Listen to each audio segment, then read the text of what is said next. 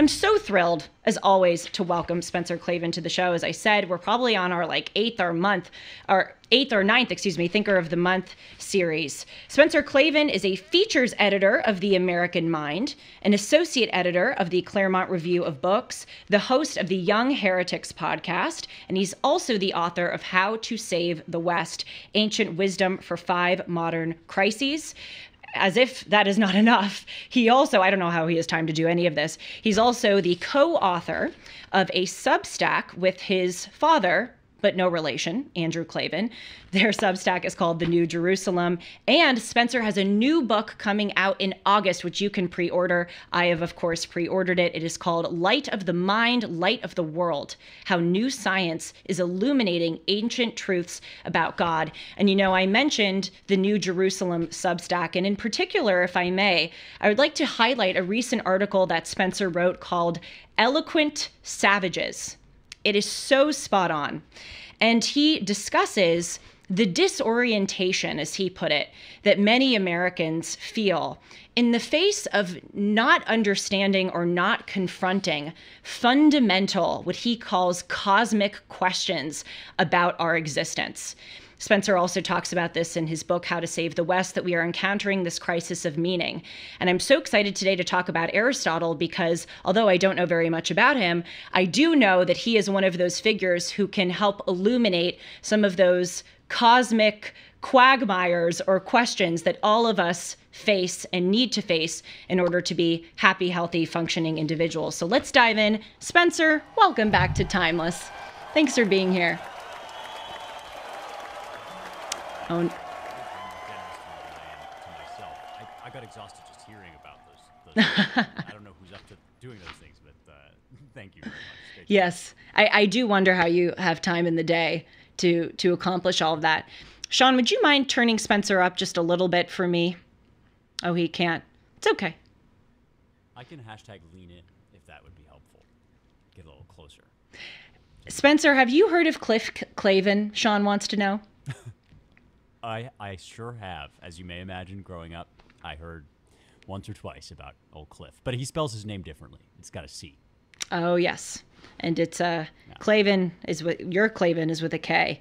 Wow. Okay. I have a lot of references that I need to learn because I did not, I had never heard of him. Whippersnapper. Yes. We'll have to initiate you into the mysteries. Well, I will learn about that reference after the show, but now I'm really excited to learn about Aristotle. And as I indicated at the beginning of the episode, usually I can sustain a conversation with you about the various thinkers that we've discussed because I read them myself. We've discussed Karl Marx, Friedrich Nietzsche, Jean-Jacques Rousseau, Jesus Christ, just to name a few. And I have read a lot about all of those individuals. And of course, I've read what they've written. Aristotle, I will admit, is a little different. I am not well-versed in Aristotelian writing at all. So this is going to be very rudimentary. And as I said, I think that a lot of people can relate to me. I don't know how many people have combed through the writings of Aristotle.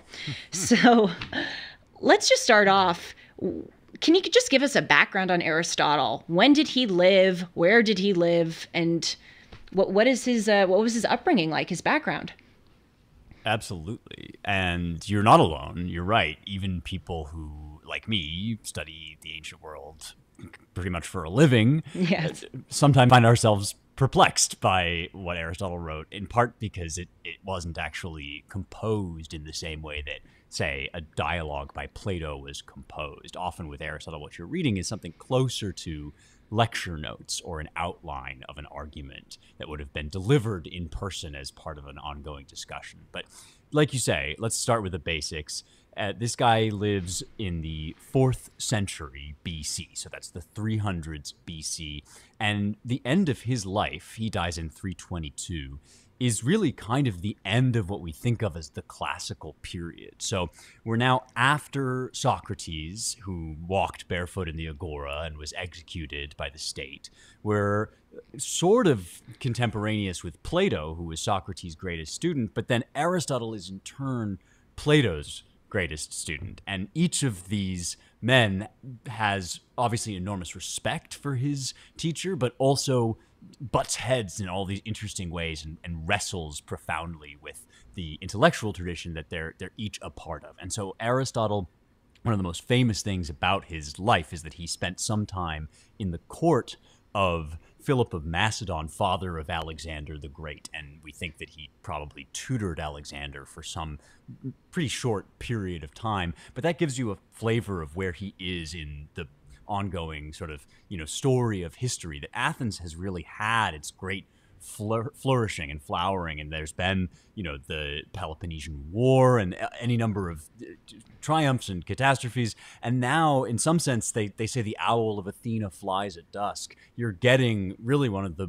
world's most brilliant minds at a time when, unbeknownst to the Greeks, Alexander was about to sweep through the world, conquer massive territory, and really transform the entire political situation forever afterward. But Aristotle delivers for us in these very detailed treatises some of the most sophisticated and enduring thinking that comes out of the classical world, and especially the high classical period in Greece. Well, though I know a limited amount about him, I recently learned more about Aristotle through a totally random segment I did on this show on the human body. As you may know, Spencer, I love talking about random, what I call life subjects. And I did one on how the brain works. And I did another on how our eyes work. And as I was researching this, I also wanted to consider, how did people before, scans and autopsies and modern science today, how did people understand the way our body worked? And both with the brain and with the eyes, Aristotle seemed to be ahead of the game. For instance, I learned that people used to believe that our intellectual activity came from our heart instead of our brain. And it was Aristotle who kind of came in and said, wait a minute, actually, I think that we have intellectual activity in our brain. That's sort of the hub of common sense. Similarly, with our eyes, I talked about how people used to have this theory of extramission, that we would literally shoot out light beams from our eyes, which would illuminate things. And it was Aristotle who raised his hand and said, wait a minute, maybe we have something intramission, maybe we're receiving light and that's how we process an image. So at the very least, I take your point that he was one of the greatest ever, and especially at that time in Greece, from what I learned about his very prescient observations about the human body. Oh my gosh, this is so cool. And I can already tell we have so much to talk about. Yes, we do. Yes, this is one of the most amazing things about Aristotle's, what you would call his corpus, his body of work.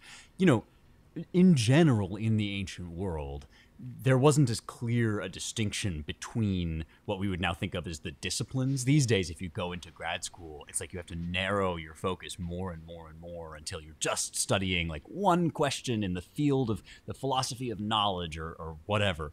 But those distinctions were nowhere near as clear-cut in the ancient world. And in fact, there was much more of a sense that all knowledge was in some way interconnected. And so many of the earliest philosophers were also poets and felt that they could best express their philosophy through verse.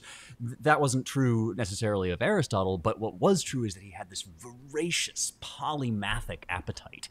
And you get stuff still, that of the works that survive, there's, of course, wide-ranging treatises on ethics and how to, live the good life, as you indicated. There's stuff about metaphysics and our ultimate purpose and place in the universe. But there's also stuff about the gills on a cuttlefish, these really Yes. detailed biological examinations. And as you say, he was ahead of his time on a lot of stuff. The intromission theory would take hundreds and hundreds of years, and it wouldn't be until the Arabic Renaissance, essentially, or the Arabic Middle Ages, that you get the great philosophers like Alhazen who are kind of realizing that Aristotle was right about this.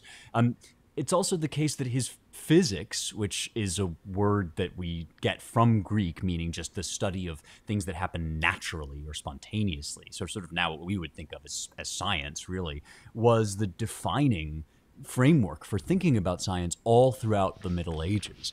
And even though the scientific revolution did involve questioning Aristotle and revising some of his major points, it also arose right out of the framework that Aristotle basically created, laid the groundwork for, and that defined the medieval academies and the first universities. So even though, even if we've never read him, even if he's hard to read, Aristotle is kind of everywhere, and he's just in the bones of the West in this really cool way once you get down to studying it. If you ever want to feel lazy or unaccomplished, you look at all of the polymaths from, centuries and centuries before. I mean, even up until very recently, we had magnificent polymaths. Benjamin Franklin, of course, being a main one. I look up the accomplishments of Benjamin Franklin and how varied they were. And I wonder what I'm doing with my life. But, I think a lot of it, too, is that we, of course, right now sort of have this in vogue idea that it's right to specialize instead of being versatile. But also we have so many distractions in modern life. We have the blessings of technology, but of course technology serve as immense distractions. And I think back in the time of Aristotle, the reason he was interested on the gills of a fish, for instance, as you said, is because you had to be interested in life. That was just all that was around you. It was much more bare, of course, compared to what we have today. Yes. Well, on one level, of course, there wasn't as much there weren't as many shiny objects, as many blinking lights. And in that way, yes, the kind of data and information available was less. But one thing that emerges as you study the ancient world is that sort of led to a richer and deeper engagement with what was there. And part of the effect, the marvelous effect of going back this far in time, is to find people saying things and you think, oh my gosh, you too? Like that, they were already talking about that? I mean, this is not the most exciting example, but if you think about, like in Euripides, there are these moments where Hippolytus will say, why do we have to get married to have kids? Why couldn't we just produce children by trading precious metals for them? And it's like, wow, that's kind of grotesque, but like they already had that thought. I thought that was like a disease of late stage modernity. And with Aristotle, because so much of what we think kind of arose out of him, there's beautiful, wonderful insights, things like we become good by doing good, these kind of aphorisms that we've now kind of distilled out of his work. We don't even realize, that come out of him. But yes, it was that intensity of attention to everything. The famous painting of the School of Athens by Raphael, in which Aristotle and Plato, the student and the disciple, are talking to one another. Plato has his hand up toward the heavens because it was his great emphasis that there are eternal truths that aren't just part of this or that moment, but that endure throughout all time. And Aristotle has his hands stretched over the ground because Aristotle's insistence, his emphasis was, yes, there are truths, there are things that are true, but they're here, they're in the here and now, and we learn them through meticulous and careful attention to the realities around us. And that was, in one sense, kind of the legacy of his life. You're absolutely right. It's a sort of daunting, terrifying legacy when you think about there. It almost isn't a subject, even today, that you can't trace back in some way to Aristotelian influence. Well, let's try to outline some of the main contributions of Aristotle. The random person walking down the street who doesn't know very much about Aristotle, what do they have to know about this individual and the moral advances that he made? Okay, so I don't know if you've ever seen the Book of Mormon. I've seen it twice, actually.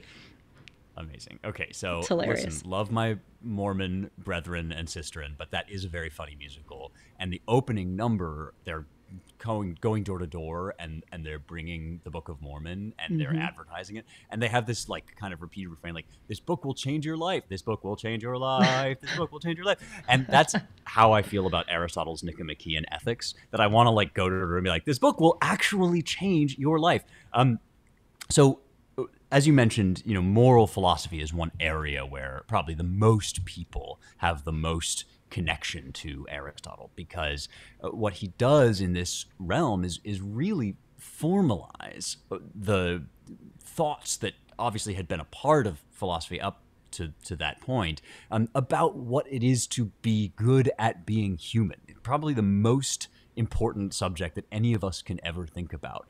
And he profoundly sort of gets to the heart of this fundamental question that I sort of suggested earlier, which is like, is it the consequences of our actions that matter? Or is it the nature of our character or our desires and our intentions that matter? And always with Aristotle, what you get is this beautiful synthesis of sort of two truths that initially start to seem like opposed to one another. But with Aristotle, you get what is now sort of referred to as virtue ethics, which is this notion that actually ethics, that is to say, our character, it comes from a Greek word meaning character, ethos. Ethos is just a matter of practice, and that what we really want is to desire the things that are good in themselves. But in order to desire them that way, we have to do them more and more. And this is one reason why we, have to make kids do what's right before they can grow up to want what's right. You think about like even something so simple as eating healthy, right? People who are trained in youth to enjoy healthy foods, they, have a much easier time of practicing those good habits as they grow older. And then you take the power of that insight, the kind of thing that we might now call atomic habits, and you apply it to something like courage, right? That you have to be trained, schooled to practice this and get it in the grooves of your soul. And to think that this guy is realizing this before any of that stuff you were mentioning about, like, neuroscience or what we now know about habit forming pathways in the brain. This was purely through rational observation and very, very careful reasoning about how people are. So that's one kind of major domain where Aristotle made huge contributions. I would say another one is in this realm of, I would bundle together physics and metaphysics. And those are the names of two books, the Physics and the Metaphysics. And you could place in that category also the De Anima, which means on the soul. Because this is where Aristotle really starts to ask, like, what's the world made of, and what are we in that world? And this is, the sort of thing that on the one hand can get a little bit more esoteric, but on the other hand, you really have to start thinking about it in order to understand why it is that we are the sorts of things the sorts of beings that can have ethics at all, right? So he says, Plato has this big grand idea about the forms, the perfect or eternal truths, and yet we have never looked at the forms. That this notion that we're going to sort of slip out of the world and commune directly with disembodied beauty or reality or love. This doesn't actually happen. You can't point to it. You can't see it. And always in our life, we are embodied. We are living in the world. We're making these concrete choices. And this is what now gets referred to as hylomorphism, which is a very complicated philosophical word for the idea that we are always embodied souls. We are always formed in matter, and everything we do and we know takes place in a world where forms are made out of matter. So that is like, another section of his work that's kind of an amazing contribution and has major implications for how you think about physics and science, even today. I would say hylomorphism is kind of like it's a very boring word for one of the most exciting ideas in philosophy. It's a major important influence in Thomas Aquinas. I mean, then of course you've got the works on logic, which are often kind of placed in this bundle called the organon, which just means tool. And it was the set of books that were used during the Middle Ages basically to define the rules of thought, like to think about how do we make arguments that hold together, something that we could do really well to teach in schools now but don't. Yes. What's the nature of language and how do we communicate effectively? There are all sorts of, the one book that people read that is sort of shorter and one of the minor works that has become somewhat popular is the Rhetoric, right? How do we persuade people effectively, let alone how do we get at the truth effectively? So there's that whole parcel of sort of like what's the right way to think and what's the right way to speak. Then there's the sort of more minor stuff about the cuttlefish and the generation of animals and so on and so forth, which we could put into like a big bucket called like miscellaneous stuff. That doesn't even cover the lost works. We have like huge records of things that he wrote that didn't even survive. Things like, dialogues that we just don't have. But if I were telling somebody like, here's how you want to get to know Aristotle, I would say start with the ethics, because that'll hit you where you live. And then move on to the physics and the metaphysics, because that will sort of teach you why any of this makes sense. And then maybe from there, if you're really just jonesing for some more Aristotle and you want to mainline it, go to the Organon and the and sort of works on language and logic. Aristotle Roadmap, brought to you by Spencer Klavan. That's great. Go. No, in 15 minutes or less. That's right, exactly. I want to follow up on a few of those things you mentioned. And as you were speaking, I was thinking, wow, it really is true that Aristotle was a polymath. My gosh, the ground that he seemed to cover. I want to follow up on the first part that you discussed with regard to virtue, because I think that's very important and ever relevant, especially right now in our country, where we need to get back to teaching virtue. And if I understood you correctly, you said that Aristotle essentially believed that you should act the way that you want to be who you want to be. If you want to be a courageous person, go out and put yourself in situations where you have to be courageous. Is that a fair assessment? I like that idea very much. Yes, that's a great way of putting it. So the word virtue, as we now use it, is a Latin word, but it's basically a translation, or it's sort of the Latin version of a Greek concept called arete. And arete just means excellence. So now when we hear virtue, we think kind of 7 rules that if you get these wrong, you'll be a bad person, and that's what we think about with ethics too. We think about scolding people. Don't do this, don't do that. But of course, as you suggest, true excellence, true virtue only begins with what you shouldn't do. It then moves directly to what you should do. And the rules for, avoid that, you don't want to be a glutton, you don't want to, be a cad or a boor or any of these things. We often stop there, but really that's just the threshold. That's just the beginning for teaching you how to do what you do want.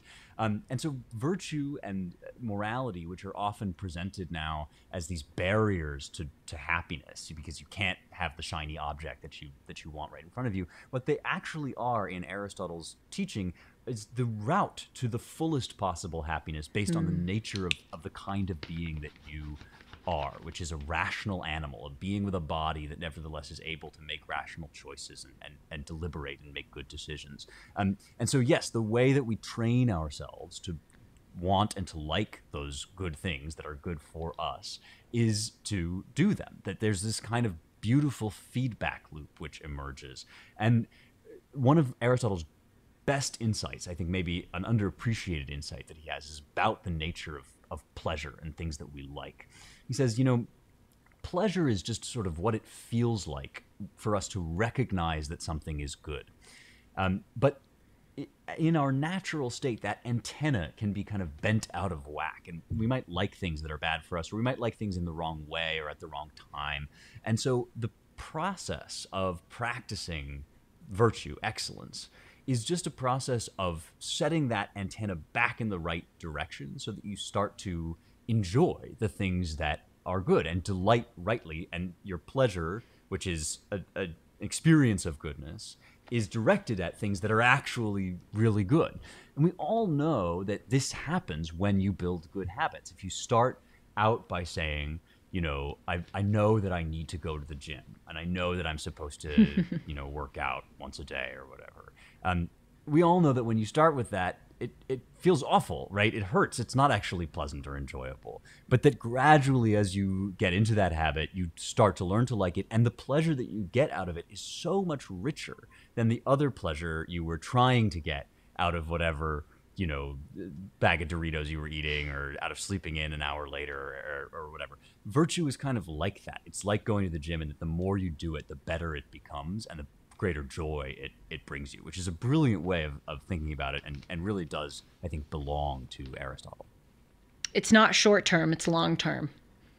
That's what I'm gleaning.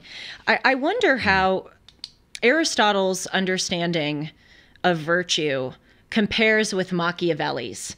I don't believe that we have discussed Machiavelli together, but I took a philosophy course with Professor Harvey Mansfield in college, and my favorite, and he's a Machiavelli scholar, my favorite part of the course was when we read The Prince and Discourses on Livy.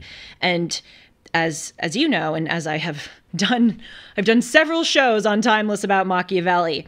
Machiavelli sort of understands virtue as perhaps accomplished when you sometimes have to subvert the virtue. And so, for instance, he talks about, this idea of being benevolent and cruel. And sometimes he says, if you endeavor to be fully benevolent, you actually become cruel because you are so forgiving, you're so kind that you allow really bad things to happen. And I think we're seeing that right now, where some people with good intentions are repealing cash bail laws, and they're defunding the police, and many of them think that they're doing the right thing, and then we're seeing that as a result of their quote unquote benevolence, people are getting slaughtered in the streets, which is hardly benevolent. And so Machiavelli postulated that you need to sort of balance the virtue and its antidote in order to accomplish the virtue. What would Aristotle say to that idea of Machiavelli? Well, this is a major feature of what has sometimes been called the quarrel of the ancients and the moderns, the idea that there's a kind of break between the ancient world, the classical world, and the conditions that start to obtain as, the polis, the city-state grows out into the empire, and there's, the discovery of the new world is a major part of this too. But one way to kind of get into this question, I think, is to ask again about the root of the different words that we're talking about here. So I mentioned that arete in Greek means excellence, right? Being good at being human. And I mentioned also that in Latin, that word becomes virtus, which is where we get our word virtue. But virtus means literally manliness, which arete does not mean. In Greek, manliness is andrea, and it means courage, one specific virtue. But in Latin, there's a very tight connection between virtue and a sort of masculine vigor. And it's not the case that, all Romans only think men can have virtue or whatever. They adopt a lot of these same Greek ideas, but that connection is very close in Rome in a way that maybe it isn't so much in Greece. And I think it's very close in Machiavelli as well, who was a close, careful reader of Livy, as you know, but more generally of, Roman antiquity especially, I would say. And so in Italian, virtu, which is very obviously right next to virtus and virtue, really, I think, is a kind of vitality, a kind of, willingness or energy, a drive to get done what needs getting done. And it might almost be closer in Machiavelli to the Platonic idea of thumos, which is like the heart or the chest, right? Your sort of spiritedness and your ability to carry through. And you might say that for Machiavelli, and as well for us, when in eras where that energy is looked down upon or is curtailed or has fallen out of favor, that connection between sort of vitality and willingness to follow through and virtue becomes much closer, because the virtues that you need to exercise are always the ones that are least favorable, least popular. I see. And Machiavelli, had this, as you know, was living in an era where he had a lot of criticisms, especially of the Christian church, for sort of being too soft and for being too, as you say, cruel in how kind it was trying to be, or how kind people were trying to be. So he would say, well, okay, but in order to accomplish virtuous ends, we sometimes need to do things that don't seem very nice or kind. And if you wanted, as I sort of do, to square the circle with Aristotle, I think it's possible an Aristotelian might say, well, okay, doing things that look nice but actually bring about suffering wouldn't truly count as excellence. They would be sham excellence or the appearance of excellence. And it's definitely true that this thumos, this energy, needs to be incorporated into the way that we pursue actually good ends rather than just the ends that make us look good. But it's probably not the whole picture. It's probably more to do with what's going on in Machiavelli's time and in ours than with the theory of virtue full stop, which is what you get in Aristotle. And I think that, a lot of our modern philosophers get this wrong too when they go in the opposite direction and they say, like, virtue is just like manly energy. A lot of kind of modern Nietzscheans will associate the two very closely. But I think that's a reaction to the times. I think that's part of what's going on with us now, which is that manly virtue has been so terribly trampled on and scorned that now we're having to re-emphasize it and insist upon it. But that it's not the whole of what makes up virtue, because, of course, generosity is also part of virtue. So is justice, which doesn't always involve punitive measures. So is wisdom and temperance, and these things are also, I think Machiavelli would agree, part of what it means to truly be excellent at being human. It's just that it also sometimes involves the dirty work, which is what Machiavelli, I think, is trying to emphasize.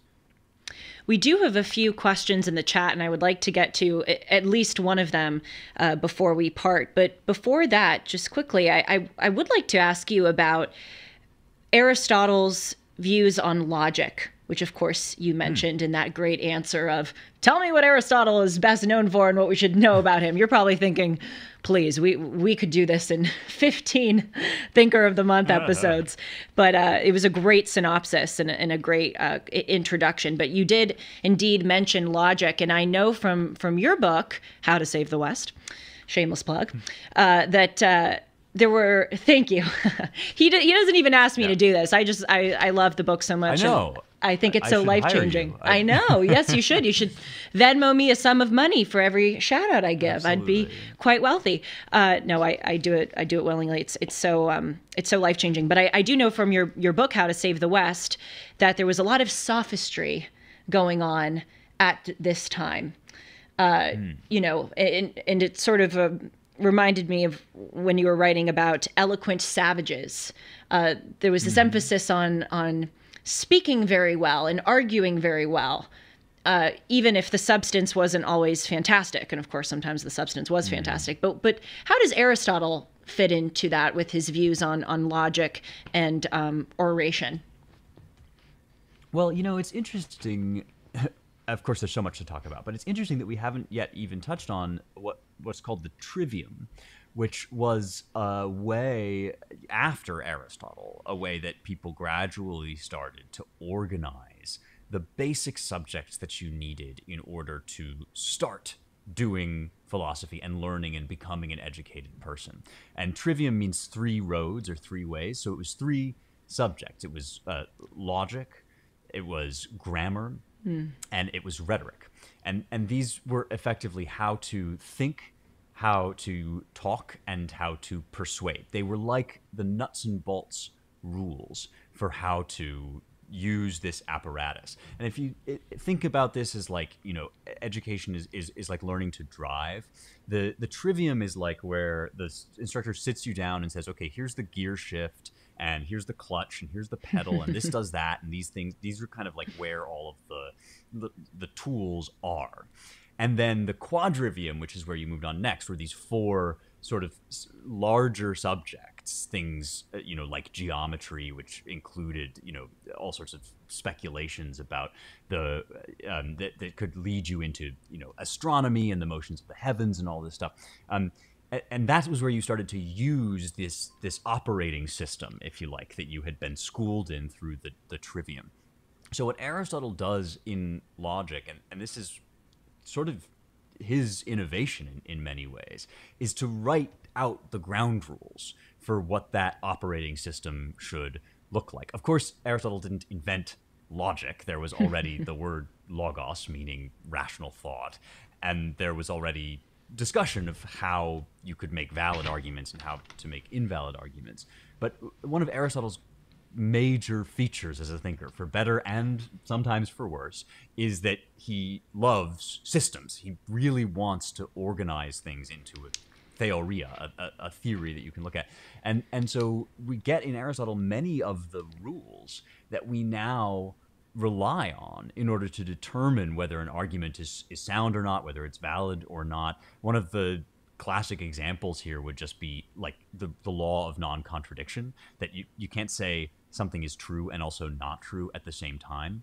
And that sounds so obvious to us until you realize that, of course, people are right now with their faces hanging out making arguments that 2 + 2 can equal 5 in some ways. Or, I get in my book into this whole multiverse theory, which is effectively an argument that there can be A and not A, that somebody can be both dead and alive in different universes at the same time. And so the Aristotelian framework, or the operating system that we get in the works on logic, it's kind of there as guardrails to like teach us the rules of the game. And it's less an end in itself than, like the steps of a dance, and then you move on in the dance to do astronomy and to do science and to do all the things that we think of as part of the intellectual life. Wow. Excellent. So interesting. I'm seeing in the chat, this is something I was actually planning on asking Spencer myself. Did Aristotle believe in God or gods? What type of gods? Did he believe in an afterlife? Now you're asking the sorts of questions that get people killed in ancient Athens. I didn't mention that Aristotle is rumored to have fled Athens. He did leave Athens at the end of his life, and there's a story, an anecdote, that he did it because, as Alexander's empire was growing, this anti-Macedonian sentiment was also growing in Athens. And Aristotle had been associated with the court of the Macedonians. And so he sort of felt like it was time to get the hell out of Dodge because they might come for him. And the anecdote is that he said, "I see no reason to let Athens be guilty of sin against philosophy twice," meaning I don't see why they should have the blood of both Socrates and Aristotle on their hands. And if you remember your Socrates, you'll remember that he was killed for not believing in the gods of the city, among other things. This has to do with his criticisms of polytheism, that it doesn't really make sense to believe in multiple gods at once. And, books and books have been written about what Socrates did believe about the divine. But I think a good starting place would be for Plato, for Socrates, and for Aristotle. There is absolutely a realm of what we would now call the divine. And in Greek, you will often get ho theos or ho theios, that which is godly. The sticky point, and the part where it can get difficult to nail Aristotle or anybody down is, is that a personal way Christian would think about the divine? Or is that a kind of abstracted realm of where where pure ideas exist, or is it some mixture of the two? And the place where this really kind of gets to become important is in metaphysics, where he starts to talk about, whether there's any part of the soul that endures after death. And he talks about this in De Anima, on the soul, as well.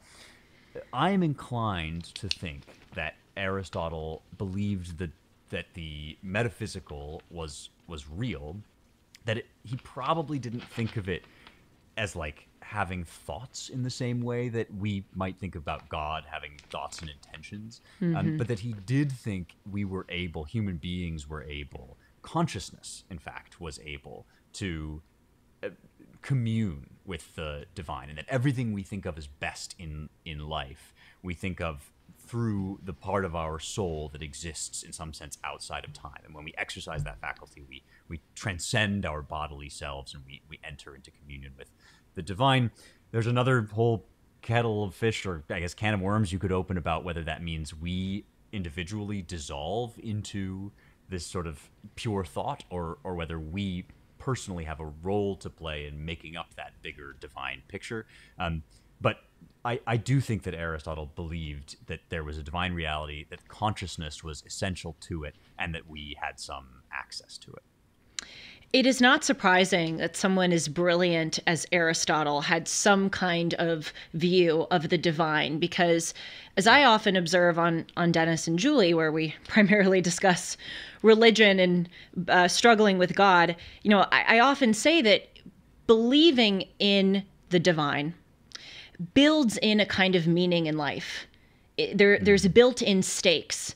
Whereas if you don't believe in any higher power or anything divine, in a way, what incentive do you have to make the most of your existence? If you just think, oh, we're a materialist bundle of cells, a blip on the radar screen of planet Earth, whatever, I might as well partake in worldly pleasures while I'm here, since this is all it is. So it's not shocking that someone like Aristotle did have a kind of conception of an afterlife or of a god or gods. Yeah, something I've been stressing on young heretics recently is one of my favorite etymological points, which is that when we say the word supernatural, the image that probably comes to mind is like, ooh, witches and ghosts and scary things, right? And, medieval superstition. But the word supernatural is a Latin word. It comes from two concepts: super, which means above, and natura, which means nature. And the supernatural is just anything that is outside of this system of cause and effect that we study when we, for example, do science. And this modern idea, as you say, is that there is no supernature. There is nothing supernatural. But if that's true, then there's no reason to expect not only that, there would be meaning in life, but just that science would work at all. Because for nature to exhibit order, it has to actually be ordered. That is, it has to be a whole that is finite and limited, and there has to be something beyond it. And that's why the Greek version of supernatural, if you take those same roots, the above or the beyond nature, and you translate that into Greek, you get meta, above, and physis, nature, which is just metaphysics. So the supernatural is not some sort of irrational thing. It's a necessary part of philosophy that neither Aristotle nor any other great philosopher would want to deny needs to exist in order for us to do reasoning about other things. So yeah, absolutely. The smartest people to live have been almost universally theists of one form or another, because you kind of have to be once you start thinking about it. Chatting with you, Spencer, is like going to spiritual and moral Disneyland, but back when Disneyland was fun and not woke and creepy. It's a great, taste of all of the important things to consider in life. And as you write in Eloquent Savages, this is so much of our problem today, where people need to, face these cosmic questions about who we are, why we are here, our existence. We think about those things as kind of fluffy, in the sky, pie in the sky kind of stuff. But I'm really, really realizing so much how important it is in being a happy and healthy individual to face those questions. So thank you for helping me and all of us face them. It's always a pleasure to be with you, Spencer. Anytime. I've loved this conversation, and you always ask great questions, but this was a particularly fun one. It was. It certainly was. And please, everybody, consider pre-ordering, that is, Spencer's new book called Light of the Mind, Light of the World: How New Science is Illuminating Ancient Truths About God.